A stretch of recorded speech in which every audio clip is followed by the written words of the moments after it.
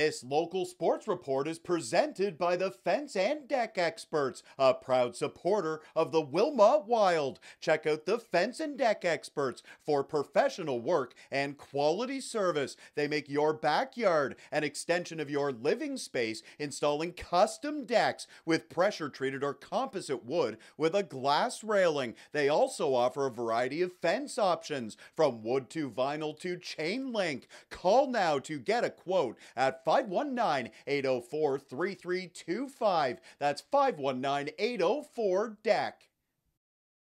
The Wilmot Wild back on the floor Sunday, looking for their third straight win at the Wilmot Rec Complex. The Wild facing the Halton Hills Bulldogs for the second time this season. Opening period, the Wild strike first on this bullet from Eric Snyder. That's a power play marker to open the scoring. 1-0 Wilmot. A few minutes later, Everett Herder starting in his own zone. Herder comes in, winds up, and he's got a goal. Nice play there from the Wild defender. He makes it 2-0, but the Bulldogs respond with back-to-back goals. Michael Holmes dishing off. He goes to the net and he ties the game. The Bulldogs captain coming through. We are knotted at 2. Still in the first, Coleman passes off. He creates space for Eric Chilton, who puts the Wild back on top. Chilton makes it 3-2 Wilmot after the opening period. Second frame now, EJ Kelleher is on the far side. He fires. Dawson Block is there and he buries the rebound. He puts Wilmot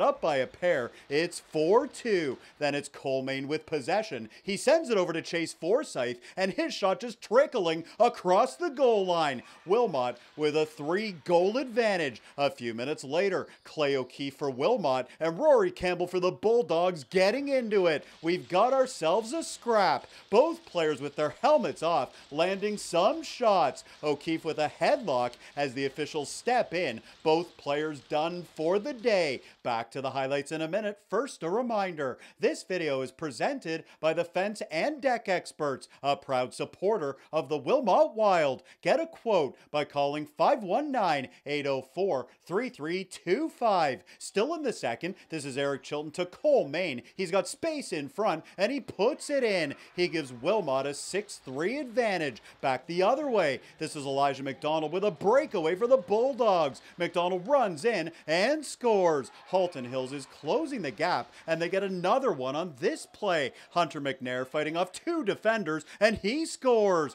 We've got ourselves a 1-goal game. Halton is now trailing 6-5. Later in the period, Eric Chilton with another assist. This time he sets up Dawson Block. That's his second goal of the day, and it's a shorty. 8-5 Wilmot, and they strike again before the period is over. This time it's Chilton getting the goal. He had a terrific game for the Wild. It's 9-5 after 2 periods. Let's move to the third, and it's another missile from Eric Snyder. This kid can rip it. He extends the lead. 10-5 Wilmot. The Bulldogs, though, not going down quietly. Matthew Mowat running the floor. He finds Zach Marshall, who puts it in. Halton is back within 3. Later, how about Joel Snyder? He leaps and steals it. Snyder all by himself, and he scores. What a big goal that is. 11-7 for the Wild. And a little later, it's Coleman taking it behind the net. He feeds Travis Rebot in front, and he's got a shorty.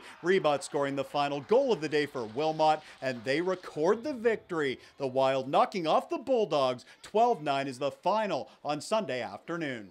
For more highlights, visit our website, 519sportsonline.ca. Be sure to subscribe to our YouTube channel and follow us on Facebook, Instagram, and Twitter.